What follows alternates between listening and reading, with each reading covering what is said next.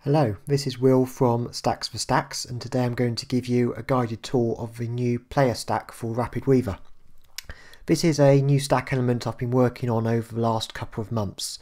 It's basically a custom HTML5 audio and video player merged into one single stack.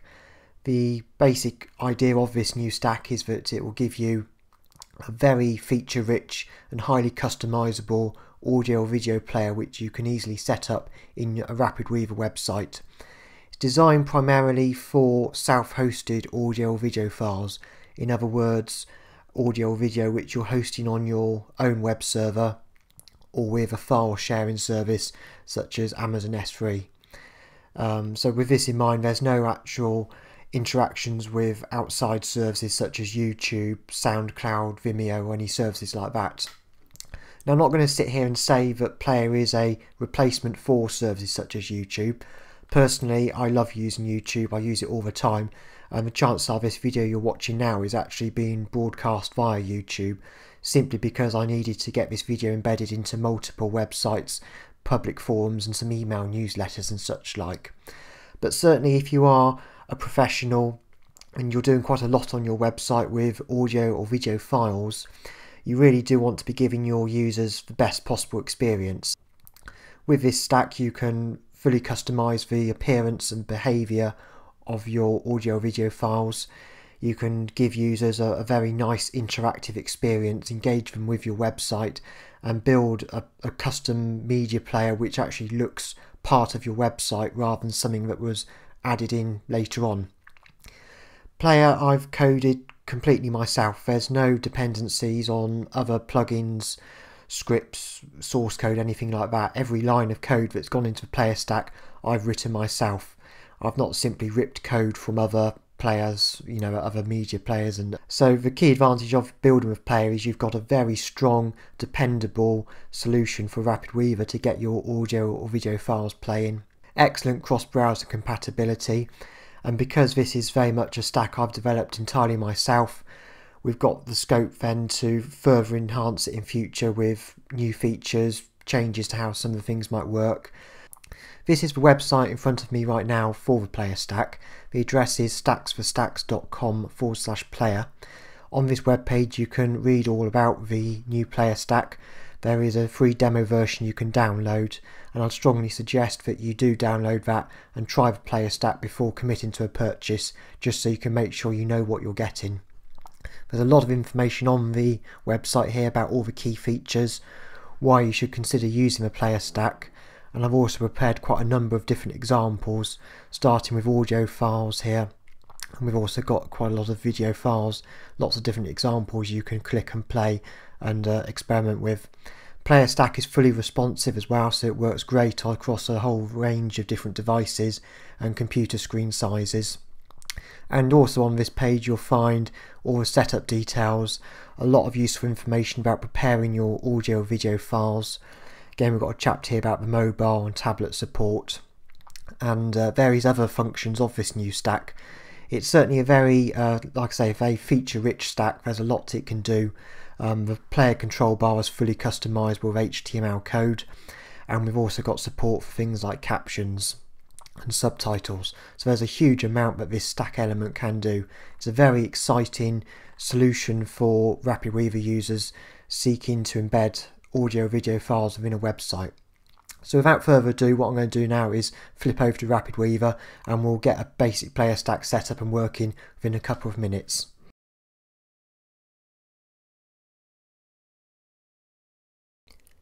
Okay then, so what I've done, I've just switched over into RapidWeaver. I've created a brand new project file called Player.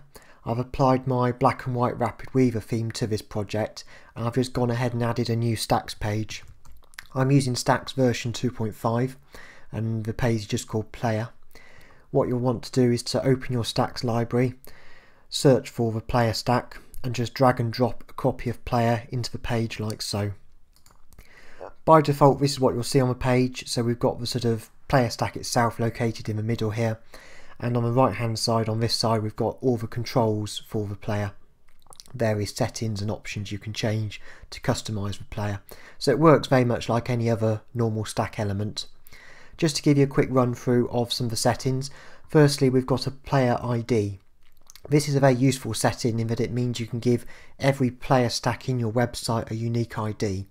This is very useful later on if you're setting up custom controls elsewhere in a page, or if you want to create a link so that when somebody clicks the link they'll be taken to this web page and the page will scroll down to this particular point where the audio or video stack is located.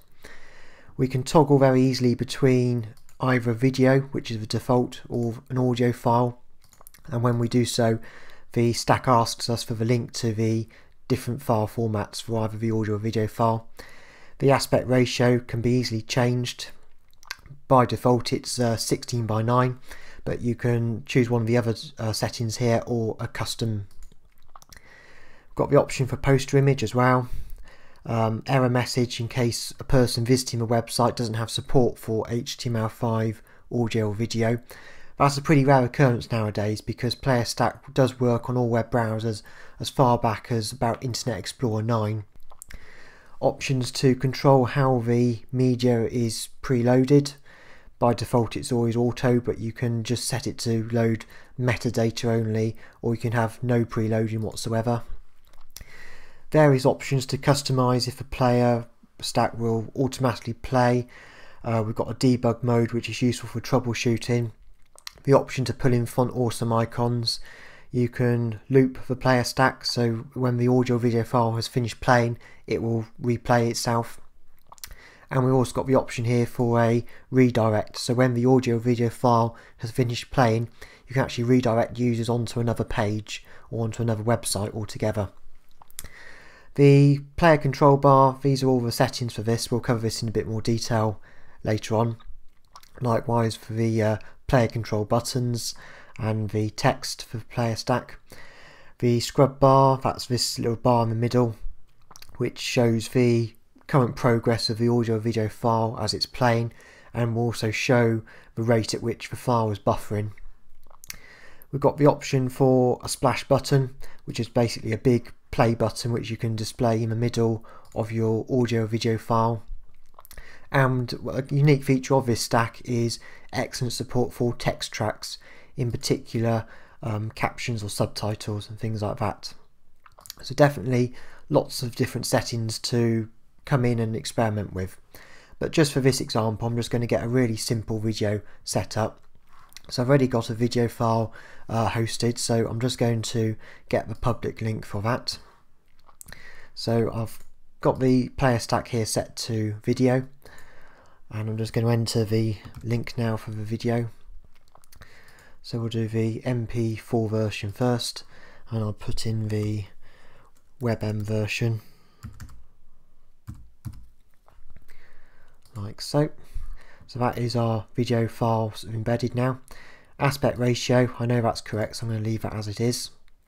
And for the poster frame or the poster image, I'm going to set this to a local image, and I'm going to open the Stacks media library, and you will find that some example poster images are installed with the player stack. So I'm just going to drag one of these out, paste it into the well on this side like so. And I think all the other settings can be left as they are. So if I go and preview the page now, and as you can see we've now got ourselves a very nice media player in the middle.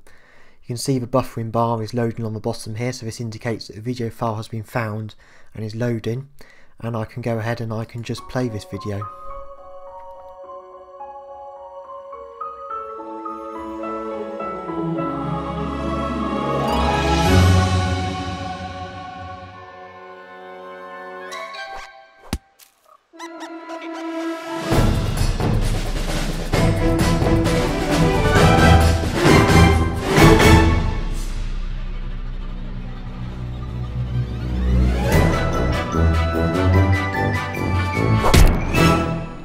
So yeah, that's the basics of the player stack and how it would work. You can see it's pretty straightforward and easy to get set up in a page. But what we'll do now is we'll switch over and step things up a gear and start to customize the player stack a bit more. What we'll do is we will customize the control bar at the bottom here. We'll take out some of the things we don't need, and perhaps put in a few other additional features or functions.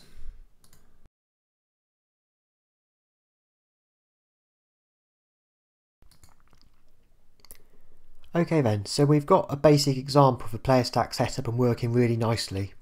Although we've only got a video which is 32 seconds long, it's given us a really nice example to play around with and just see how the player stack would function. I'm just going to go ahead and save my project file now, and we'll move on to the next phase, which would be to actually customise the player controls. Now I will admit that when you first install the player stack, the player controls may seem a bit dull and uninspiring. But the truth of the matter is that you can radically customise the control bar in the player stack. Not only can you change what buttons are shown and what order the buttons are shown in, but you can also customise the colour scheme of the player stack to match your existing RapidWeaver theme or your corporate branding, for example. And it is pretty straightforward to do. So firstly, in RapidWeaver edit mode, if I double click on the control bar shown, you'll see that it turns into an HTML code box, and at this point I can quite easily go through here and I can decide which buttons I want to take out. So in this example I'm going to take out the replay button, so I don't want that displaying.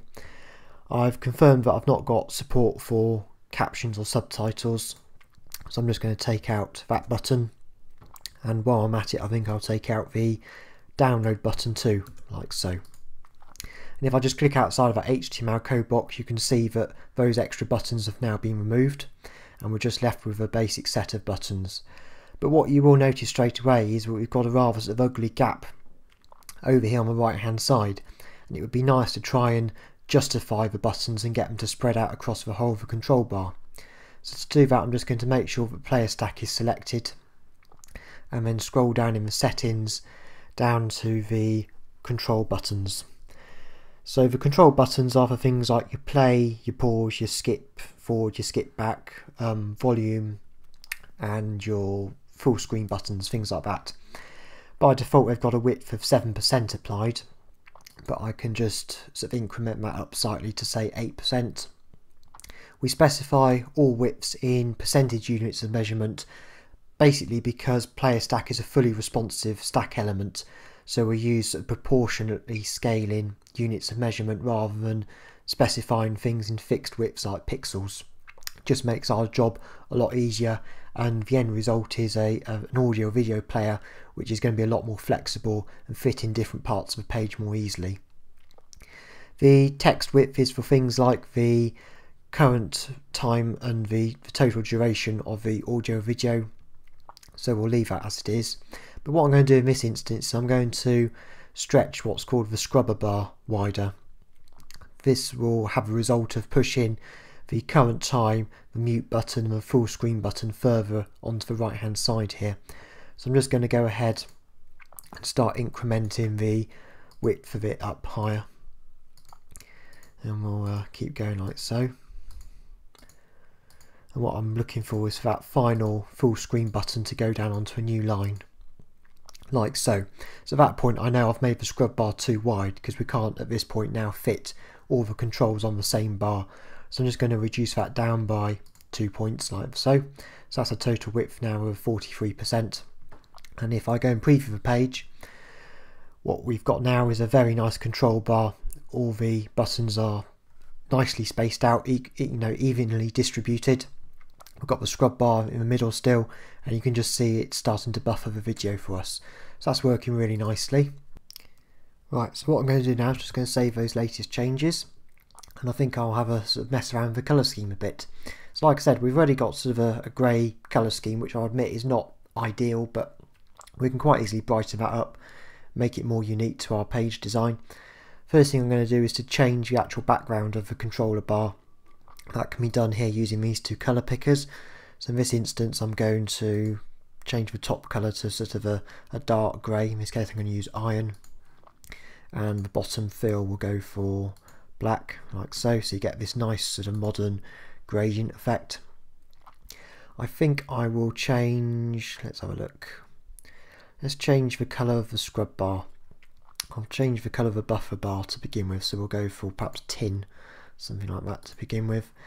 And the actual scrub bar itself will change the colour of the handle, so we'll go for a sort of orange for the overall colour scheme. And again, by doing it this two-tone, you get this nice gradient effect, so it's not completely flat like so. I think what I'm going to do now is I'm going to change this so that it's actually overlaying the poster frame or the video, so I'm going to tick that option here, and I think we'll apply just a few rounded corners. Everything looks better with rounded corners. So there we go, we've got just some nice little rounded corners applied. And because we're overlaying it, I think we'll experiment with the margin as well, so I'm just going to change that to 5% margin there, 5% there, like so. Margin won't show up in Stacks edit mode, but rest assured when we switch across into preview mode now, we'll have a nice margin. So there we go, so this is what preview mode looks like now. I did actually change the poster image a few minutes ago. I put in one of the other sample images which has got this new video ribbon across the top right hand side, but other than that the player stack is exactly the same as before. You can see the video has just loaded, you just saw the buffer bar go across the bottom there, and we've got a very nice control bar, really smart, really professional. Because these icons are formed using Font Awesome icons, they are Retina display compatible, so if you've got a Retina display Mac, or you're viewing this website on an iPad for example, or an Android Nexus 7 tablet or something, anything with a high DPI resolution screen, these icons are always going to look really pin sharp. They're not going to go all fuzzy and nasty looking like little GIF or PNG icons sometimes do. I'll just go ahead and check that the video still plays. There we go, and as you can see that's working really nicely, and the player control bar is overlaid over the video itself. Great, so that's working perfectly. I'm just going to go back now, and just one last thing I'm going to play around with on here. That is, I'm going to apply a splash button. So the splash button is basically this big play button which displays right in the middle of a video. You can customize its label or the text inside. So for example up here I'm just going to change this to play video, like so. And the idea of this is just to put a really nice big fat button in the middle of your audio poster frame or on top of your video. Try and encourage people to actually click and play the video, because sometimes the controls might not be immediately obvious to a person, so this is just a nice big open invitation for somebody to go ahead and play your content. Customize the position of this play button, its font size, padding, borders, the whole lot really. And if I just go back and preview the page, you can see what that would look like in the middle.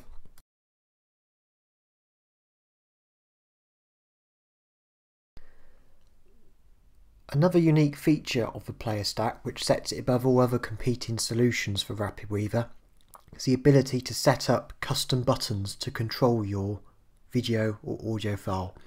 So again, looking at the example on the website now in front of us, we could decide that we want to have a custom play button or something here in the sidebar on the right hand side, something that would interact with the audio or video file on this side. And because Player Stack has very much been built specifically for RapidWeaver, I have built in this functionality, and this is available today as of version 1 of the Player Stack. So I'll go ahead and show you how to get this set up. I'm just going to switch into edit mode, and I'll just switch off the existing player control bar. There's no harm in leaving the control bar turned on and having custom buttons elsewhere on the page, but what you will find is that it can sometimes confuse a web browser, and you might find that things like the play pause button don't automatically toggle between the different states when you've got multiple buttons on the same page. So for that reason I find it's easier and safer just to turn off things like the control bar like so. And if we go back and just preview the page quickly, you can see now we've still got the splash button in the middle there, but no control bar at the bottom. So the code for custom buttons is fairly straightforward. I have documented it in detail on the Stacks for Stacks website, so do feel free to go along to that website and copy any of the code examples shown.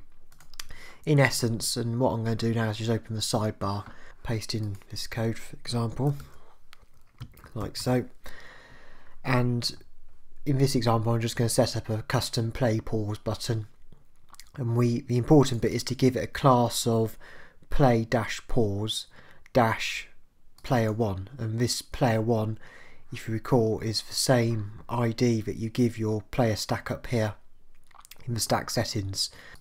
So I'll go and preview the page now, and as you can see we've now got a little play button here, and if I click on that you can see how it makes the video start playing automatically like so.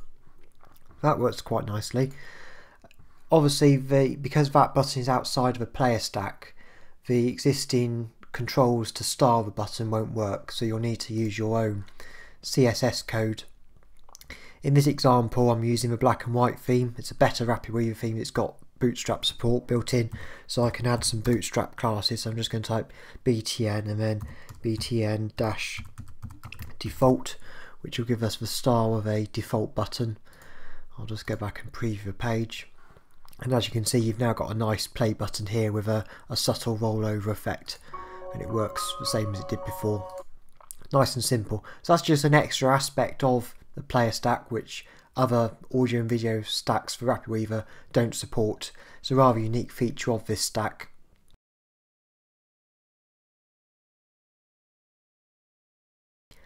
The final feature I wanted to talk about today in the new player stack is support for text tracks. More commonly, text tracks are referred to as captions and subtitles. You've bound to have seen them on television before, and they are now becoming commonplace in content published online on the internet, particularly audio and video files like the ones we're dealing with in the player stack. Browser support for text tracks is surprisingly good. All the latest versions of Opera, Firefox, Safari and Chrome support text tracks without any problems whatsoever, and those browsers you'll find are fully compatible with the player stack. Microsoft Internet Explorer, as normal, there's a few difficulties. Microsoft claim that they have full support for captions and subtitles, but the reality of it is that the captions only tend to display if you're playing video back through Windows Media Player rather than back through Internet Explorer, and that can create a few problems and a few issues regarding sort of incompatibilities. But certainly the player stack does support captions and subtitles, and there are some very good genuine reasons to consider providing text tracks with your audio video files. Firstly, there's some evidence emerging that search engines are taking a liking to supplementary content you're providing with audio or video. Presumably it's for the same reason that you provide alt attributes with images, in that you're giving the search engines extra information about that particular content type which they can't normally see or hear. So search engines do appear to be taking a liking towards captioned content. Likewise, if you're building a website, the chances are you're going to have people from all over the world landing on it. They might not natively speak the same language you do, so therefore if you're providing captions and subtitles against your video content, they've got a very nice reliable method to understand what your content is all about. Exactly the same as what you do on TV. If somebody's speaking a different language, you'd put captions up at the bottom of the screen. We can do exactly the same with HTML audio and video. So yeah, definitely there's some good benefits to using text tracks. Setting up text tracks in the player stack is pretty straightforward. What you want to do is, in the stack settings, scroll down to the bottom and switch on the enable text tracks option. And we provide 5, I suppose you'd call them placeholders, for different tracks. So we've got track 1 and track 2 are normally enabled by default, but you've got the option of up to 5 tracks. So you just turn on the tracks as you need them. So in this case I've turned on track 1, and you set up the link to your subtitle or caption file. And I can give you an example of what one of these files looks like. This is from Text Wrangler, and we use the format called WebVTT, which stands for Web Video Text Track. This is a relatively new standard, a new way of presenting captions and subtitles, I should say, but it's getting a lot of support from all the major web browser developers and other stakeholders. And you basically define cues, so in this case we're starting at 0 and going up to 4 seconds into the video. So you provide a cue, and then you provide a caption or subtitle underneath. So you do this for your entire audio or video file, and you can control exactly when each of these captions or subtitles is displayed over the audio or video file. Fairly straightforward. Again, if you go to the website stacksforstacks.com/player, I've put up a lot of information all about this and some extra links, so do feel free to go along and check out that extra information. So you need to get these files up onto the same web server that you're publishing the player stack to, and once you've done so, you can set up the link. You can, in the player settings, customize what sort of text track it is. So normally it would be a caption, but there's other options you can select here as well. The language, normally you'd have it as EN, which stands for English, but you might have captions or subtitles for other languages, in which case you would vary what this language string would say. If you are putting up multiple tracks of the same language, then I would suggest you do EN followed by -1, like so. That basically means that every text track you're using has got a unique language code, and it's going to avoid any potential problems. That's the only thing to sort of watch out for when you're setting this up. The label is what gets shown in the text track menu. You can see here on the left hand side we've got a new option that says text tracks, and it gives us a preview of what the text tracks control bar will look like. So I can just customize that, change it to, let's say, description, like so, and we can customize the off button if we want, and like with the main player control bar, we can also customize the appearance of the text track control bar as well. And that is pretty much all there is to setting it up. So now if I go and preview the page, we've still got the same video loaded as before, and you can see the buffer bars just going across the bottom. What I've done is I've reset the control bar back to the original options, which gives us this A icon, and this is what turns on the text track menu, where users can switch on captions or subtitles and things like that. And in this instance I'm just going to click on description button, and this will then load our subtitles. So if I just close the caption menu again, press the play button, what you'll find is as a video is playing, the caption file I showed you earlier, the individual captions in that, the cues are displaying as the video plays.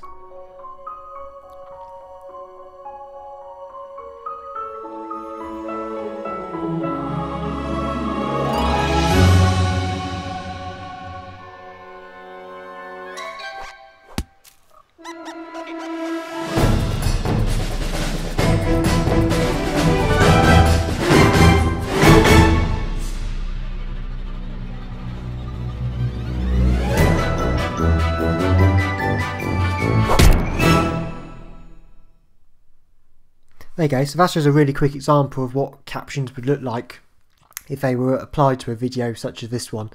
Like I say, pretty easy to set up, but if you've got any questions, go to the website, because I have put up a lot of information and additional links all about captions.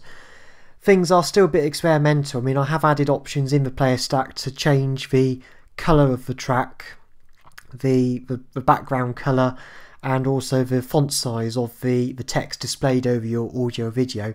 Some web browsers understand these controls and will, listen to our instructions and apply those different style settings. Other browsers I've noticed, like Safari, are less keen to customize things, and that's mainly because things are so experimental at this stage. So do expect things to improve slowly over time, and there to be greater consistency between different web browsers. I hope this video has been of help to you anyway, and has given you a good insight into what the new player stack can do. As I said at the start of the video, everything can be found for the player stack on this website, which is stacksforstacks.com/player. We've got a free demo version you can download. If you like what you see, then you can purchase the stack directly and securely through this website. There's loads of information and documentation on this web page all about the player stack. And certainly if you've got any questions which aren't covered here on the website, then feel free to get in contact with me. You can just click on the contact button at the top right of the page here and go through, and you can send me an email, or you can contact me through other methods such as through Google Plus or through Twitter.